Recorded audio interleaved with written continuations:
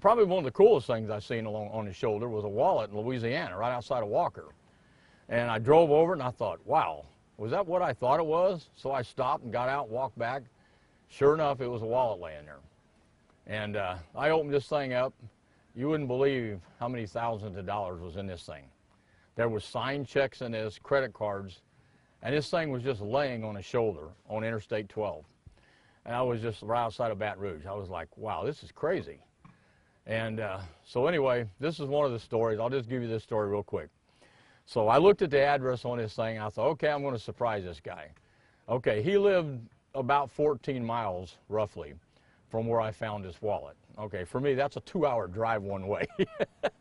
So anyway, I went there. I knock on the door. This lady answers the door.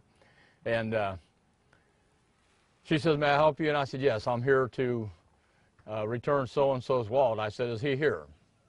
Well, no, he doesn't live here anymore. I'm his ex-wife. I'm like, no, don't even tell me this. I said, do you have any idea how I can get a hold of this guy? So she put me in contact with him, and he met me at the motel. And the guy told me something, and I will never forget this in my entire life. He said, you know what? He said, you have restored my faith in humanity. That touched me. I carry that in my wallet to this day, that line that he told me. Because he said, you know, he said, they don't make people like you anymore.